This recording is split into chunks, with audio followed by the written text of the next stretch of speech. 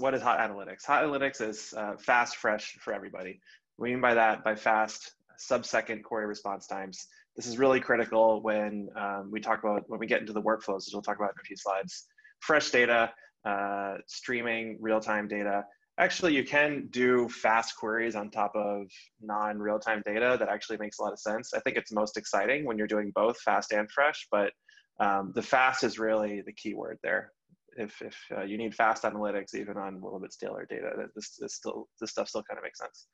And then for everybody, the whole point of these systems, the reason that you want, and again, we'll talk about this with the use cases, but the reason that you need fast analytics, the reason you need fresh data is because you're trying to put it in the hands of a lot of people.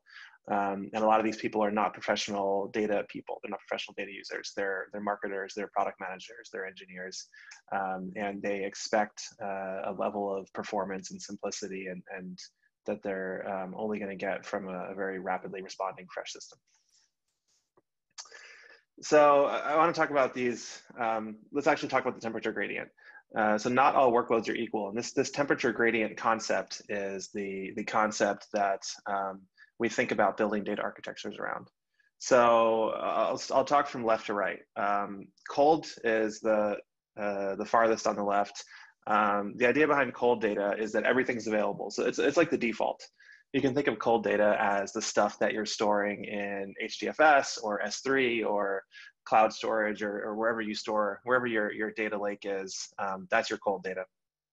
It's very low cost. You're basically most of the time only paying the cost of storage.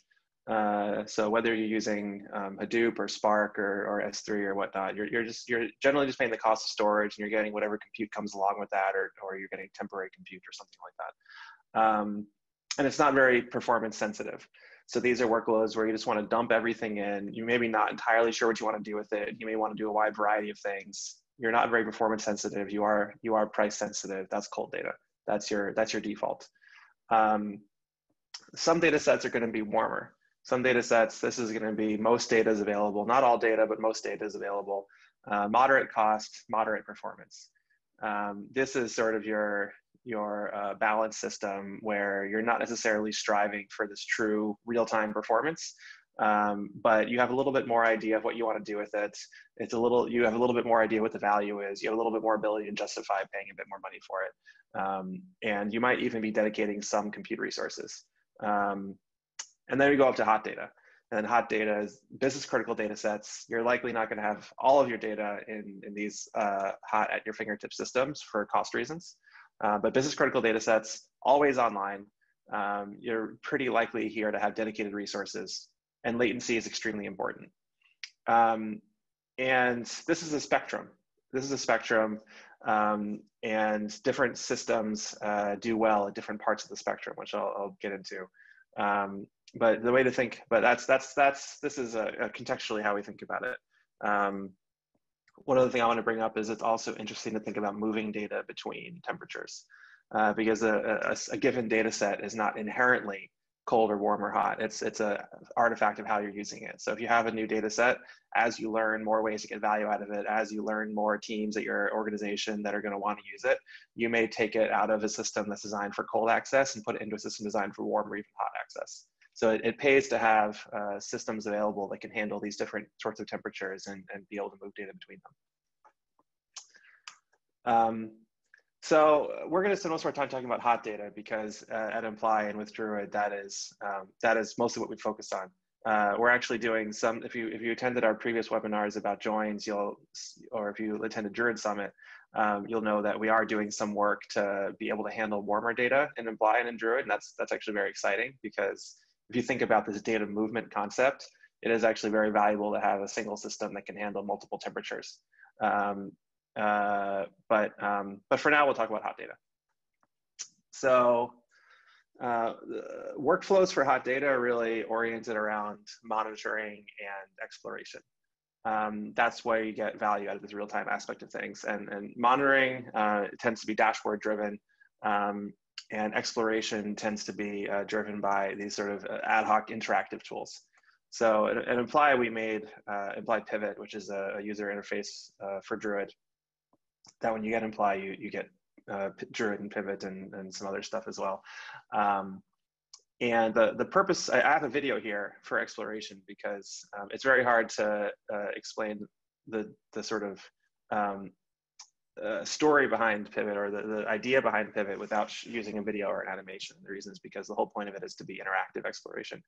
So the idea is that you're using the ability of the system to see fresh data, to get fresh data for monitoring, but then you're using the ability to do very fast sub-second queries, even on historical data. So on both real-time and historical, getting things like comparison there, to be able to do ad hoc exploration using drag and drop. So these UI-wise, this is the kind of workflow you can expect for hot analytics, a hot data set. In terms of areas, use case areas, these are what we see a lot of our customers doing. I would say that we do have some people using Druid and Imply for warmer type stuff. And like I said, that's a very interesting area to think about being able to handle both. But the lion's share of people using Druid and Imply are using it for hot use cases. So I'm going to pick out a couple of these and talk about motivating why they matter. So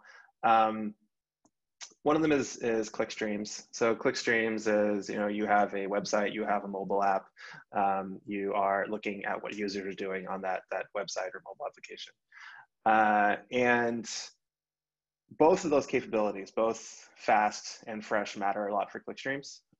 So the fast ability to have data being loaded in real time matters when you're looking at something that's happening today. And that could happen, for example, if you're a product manager and you're rolling out a new feature and there's a new version of the software going out, a new version of the app you just pushed out to the App Store. You want to understand, are people using it? Does it work? Is it throwing errors? Is it increasing engagement? Is it decreasing engagement? Maybe you're doing A/B tests and you want to measure the A/B tests. Whenever you're doing analyses that require looking at what's happening today, which do come up a lot in clickstreams, that fresh aspect matters a lot. The fast aspect matters a lot too for historical queries.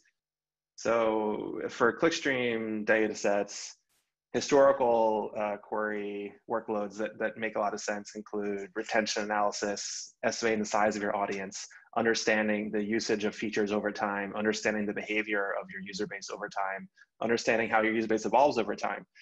Is it growing? Is it shrinking? Is it changing demographically in some way? Are you getting it from different sources? That kind of stuff.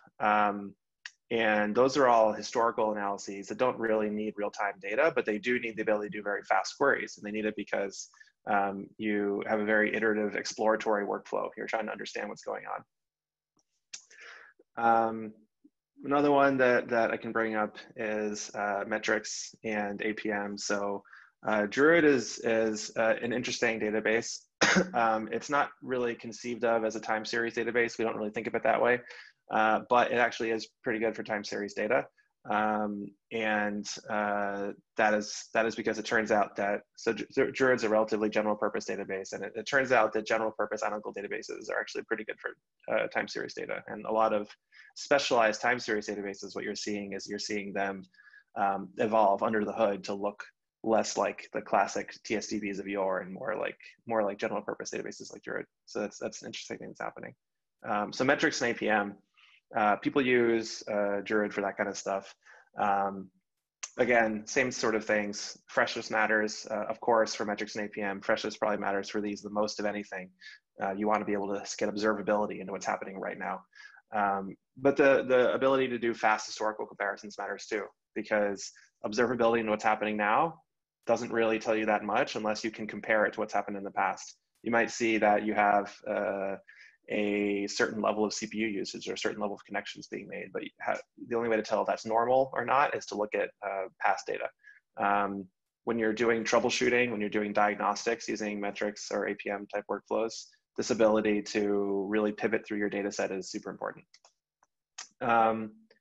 I won't go through all of these. Hopefully I gave you a flavor of why this ability to do real-time ingestion, real-time querying is useful in a variety of applications.